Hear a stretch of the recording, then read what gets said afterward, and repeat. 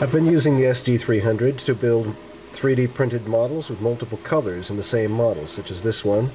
By careful planning and switching materials at different layers, we can get the sandwiching of multiple materials, plus the benefit of attractive sheen and partial transparency. That can be used for simple effects, for example, just attaching a graphic in a different color, also as being done back here, or by switching to transparent material, build a model with a built-in lid. In this model, the switching of materials so that there's clear allows the mechanism to be seen through the model, which actually has a practical value so that the user can see how he's maneuvering the parts, which makes it something of a puzzle. I'll try building this flat model using two different colors of material. They're tiny models, so I can fit 8 of them on the platform at the same time.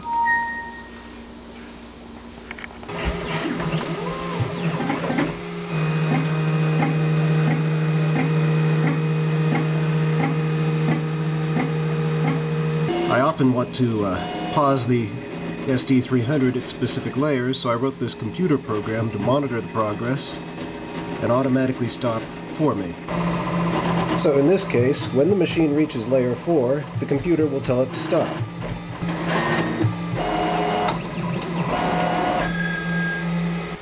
When it's time to switch materials, in this case I'm changing from transparent to bright red.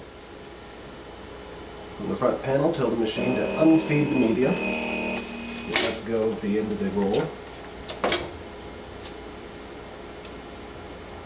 There's a little sticky tab to hold it in place. And I store the other colors in this cupboard.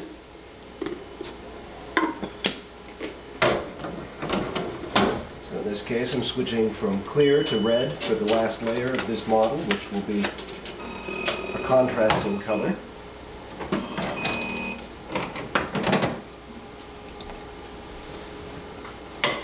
Put in the glue cartridge that goes with the red roll.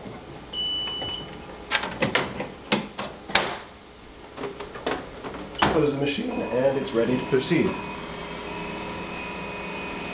Now the SD300 continues with the alternate color.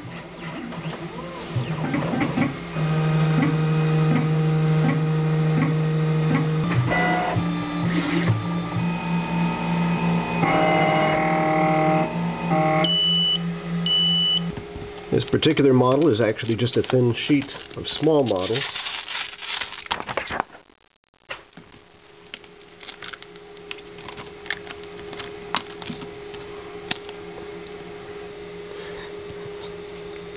When we separate the various layers,